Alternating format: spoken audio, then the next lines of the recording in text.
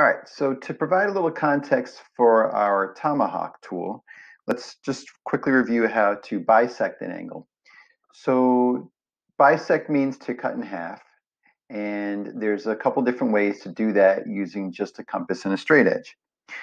So what I would consider the traditional method begins by placing the tip of your compass on the vertex of your angle here, and I just made a 60-degree angle.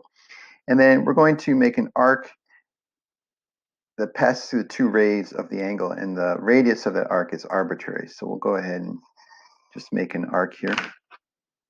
And I tell the students that let's just suppose that the vertex is home plate. This point where the arc hits the ray is like first base, and then this point where the arc hits the other ray is like third base. So what we need to do is we need to locate second base. So second base is going to be out here somewhere. So to do that, we're going to keep the radius of our compass the same, and I'm just going to move the compass onto first base and make an arc out here in the outfield, and then place the tip of the compass on third base and make another arc in the outfield. And then where those two arcs intersect, that is, in a sense, second base.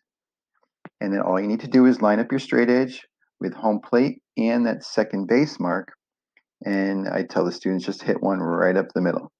And then when you draw that ray, that's an angle bisector. So now their 60-degree angle has been cut into two 30-degree angles. So I guess I would consider that to be the traditional method for bisecting an angle. Another version, which I think is pretty nice, I just learned this method a couple years ago, starts the same way. We're going to make an arbitrary radius and then make an arc that passes through the two rays of the angle. All right. And now I'm going to extend beyond that one to another arbitrary radius. All right. And those don't have to be in any particular ratio. They're just two arbitrary arcs. And then all you do is you take your straight edge, and I'm going to start here and connect to here. And then I'm going to start here and connect to here. So this is going to make an X in the interior of the angle. And then to draw your angle bisector, just connect the vertex through the intersection of those two segments.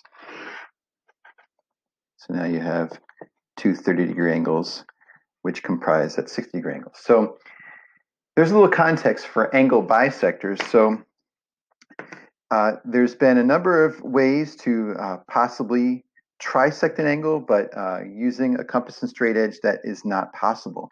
So a couple different tools have been created, and in this instructable, I'm going to show you how to create a tomahawk, which is a tool that is used to trisect an angle. So it doesn't construct it using a compass and straight edge, but you can create this really simple tool with paper or cardstock, or I'm going to show you an index card, and you can use that as a tool to trisect an angle.